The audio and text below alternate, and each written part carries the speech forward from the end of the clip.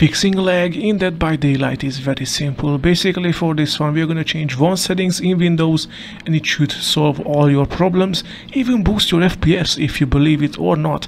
Let's go ahead and get started on it. Now basically you need to quit the game, so go ahead and do that. Now what you need to do is click on the search bar right here and type in Windows Security. Now once you type it in and you see this icon right here, you're good. Just left click on it once to open it up. Now once you're here, click on App and Browser Control, just like this.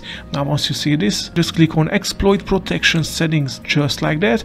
And now if you see this tab, you're at the right place. Now click Program Settings and we have to click the plus icon right here and then choose exact file path. This will basically select deadbydaylight.exe, but how you can get there, it's very simple. Basically it's going to show you the Steam apps, then go into Common, go to Dead by Daylight, go into Dead by Daylight again because it's not this exe file, then go into binaries, Win64, and it's right here. If you see this, Dead by Daylight Win64 shipping.exe, that's the right one.